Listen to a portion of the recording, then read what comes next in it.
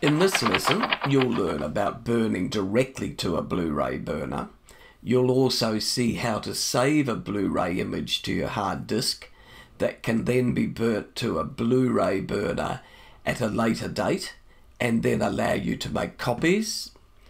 And you'll also burn a short Blu Ray movie onto conventional DVD media.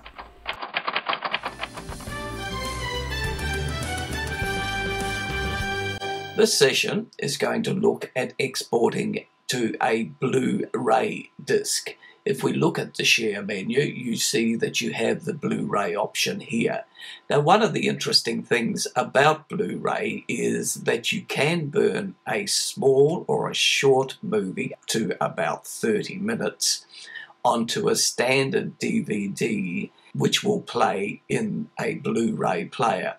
So we're going to have a look at both of these choices. It's using the Blu Ray disc as a Blu Ray disc, and to do that you will need to have a Blu Ray burner attached to your computer. If you do have a Blu Ray burner attached to your computer, this is what you will see. We'll drag the Blu Ray into the preferences and you'll see there that the Blu Ray player is available for you to record to. If you don't have a Blu Ray recorder attached to your computer, you can record to a DVD disc and the process is the same. So we will follow through from here with the DVD disc and you'll be able to use those same instructions to burn directly to Blu Ray. So selecting Blu Ray, we can see here currently only a DVD player is selected or connected to the computer, so we can't burn a full-size Blu Ray disc, but we can burn a project of about 30 minutes maximum to a DVD, and the DVD player attached to the computer is shown here. In our choices, we can select how many layers that the DVD is, single or dual layer, or leave it on automatic. I suggest you leave it on automatic. These disc templates are a number of background images that will show in the menu on the Blu Ray disc. I'll come back to those in a second. We can either play the movie or show the menu. In this case, we're going to want to show the menu so that people can choose between what they want to play on the DVD. Or you could simply have play movie selected, which means when the DVD is put into the DVD player, the movie automatically plays with no menu showing. So we'll select the show menu, include the loop movie button. That's in other words, if you have a movie in there, it will continue to loop, which you might have happening at a trade show where the movie keeps playing from beginning to end and then goes back to the beginning and plays through as a loop. So we'll turn that off. We can add background images to the menu. So if we click on the add here, we can go to our finder and we can select, this case it's a Photoshop image. It will start to create the file for the Blu Ray. Once the file is created, it will then ask you to insert the DVD media into the DVD recorder, and it will burn that Blu Ray image and allow you to use the Blu Ray on a Blu Ray player attached to your television. To burn a full Blu Ray disc, you can save the image to your hard disk, and then with Toast and a Blu Ray burner attached to your computer, you can then burn the full Blu Ray disc.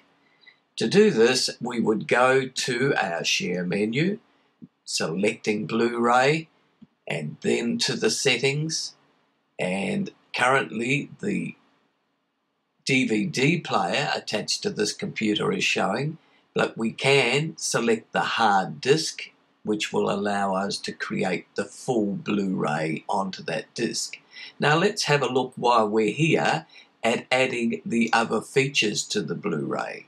As you see, we can select chapter markers here and include the loop movie button as we've seen before. Now we can add a background to our Blu Ray disc.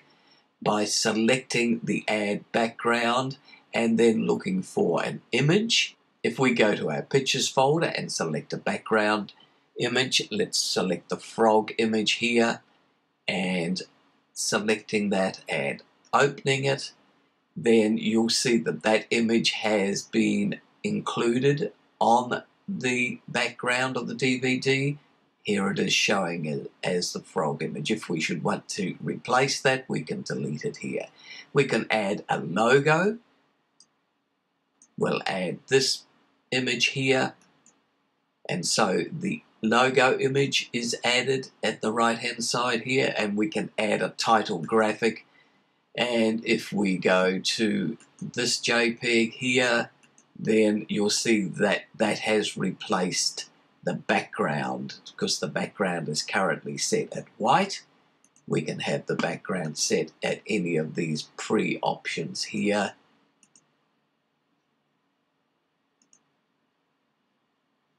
Black perhaps looks nice, and there is the image set there. So that's what our main menu would look like on the DVD, with a play button, a loop button, and the chapter menu will look like this, with the frog menu as the background to the chapter image.